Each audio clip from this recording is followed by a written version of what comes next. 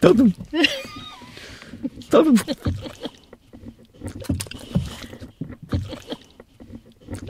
Tell them.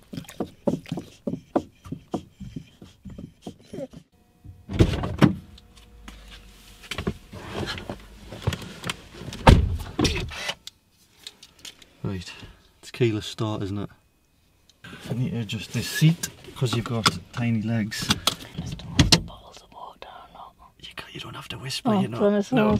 Right. Let's just put this down a bit. Because my It's head gone will be... off. That's not, it hasn't went off. It's just because when you put your hand behind there, it's a sensor thing. Okay. So Sorry, just my arm was aching there. Right. So do we start this again? Just press it. that. Just press it down. Foot on Oh, the brake. Foot on the brake, man. There we go.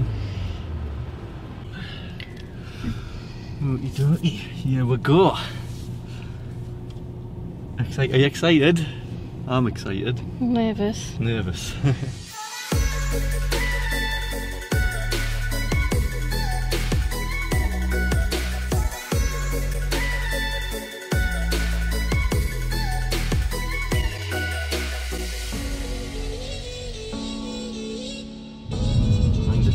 It is quiet, isn't it? I forget. How quiet it is. Aye, how quiet it is. So how do we get it into sport mode again? Left. To the left. Flick left, yeah?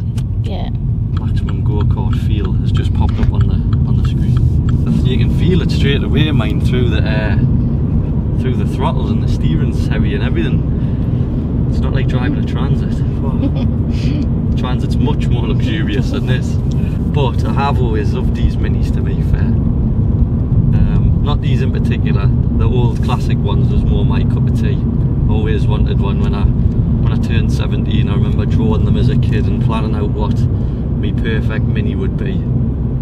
I think these as a whole, these newer ones, I've never driven one before. I know this is, if you're wondering, this is actually my mum's car.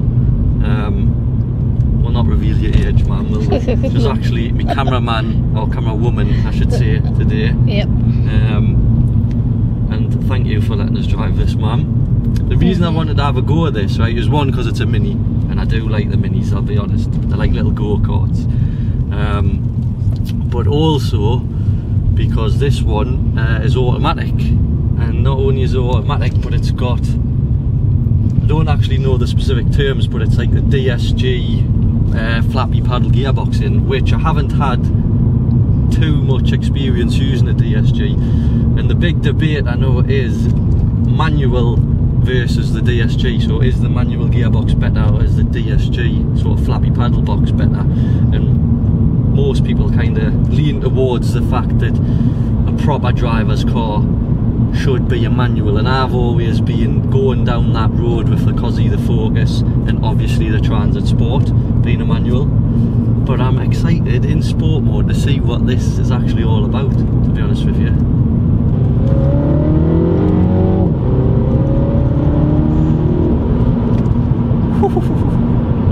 Initial thoughts, that is sick, that is really good.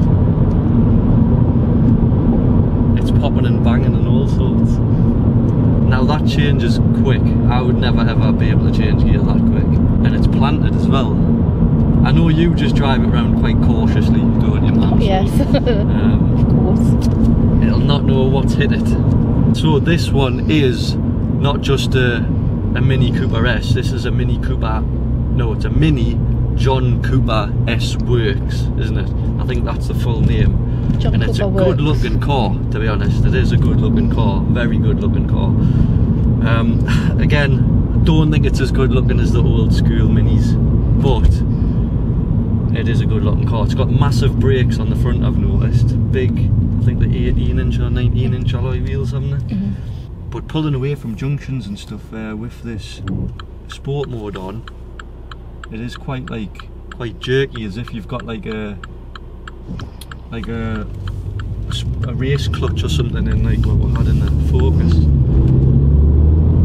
Even in the automatic it picks up, doesn't it? Now I don't know the specifics of this Mini, so what I'll do is I'll have to Google it a bit later on, because although I know quite a bit, I'm not a wealth of knowledge on the spec side of things, so I'll Google it later and I will put the brake horsepower and all that sort of shenanigans in the description of this video. So we're all just tootling along at the minute because we're going through Warkworth, which is some nice scenery in here, but we're actually going for something to eat, aren't we, Mother? Yep, Mananic. So I thought, why not let me have a little blast of this Mini on these country roads, but we're probably going to get stuck behind some Daewoo Matiz doing 25 mile an hour. Oh, he's turning off. We've hit doggy. Result. I'm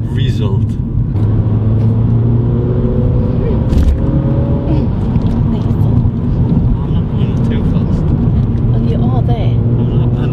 You're pretty well off. I'll tell you what though, it does not put a smile on your face. Really, Nathan. And it pops and bangs as well, so. Yes, I can hear it popping and banging. It's never popped and banged like that for me. I mean, this is actually where this car's made to be, on these bendy roads. I mean, when you north give it some out of a corner, in a corner,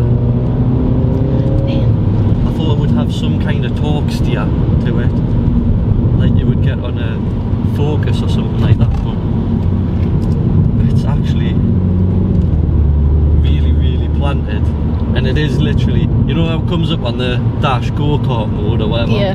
It's literally a go-kart.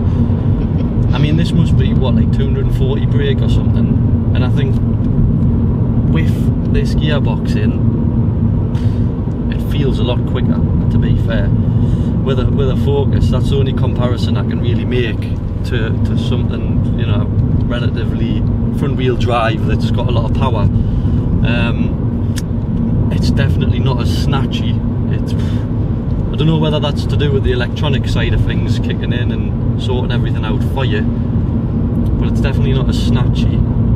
It doesn't want to kill you or put you in the hedge, that's for sure, but it's certainly enough power to be quick, and it puts it down really well. And this gearbox, I don't honestly think I would buy a manual one. That's just out the first 10 minutes of driving this car, I could honestly say I couldn't see a manual one bettering the drive of this.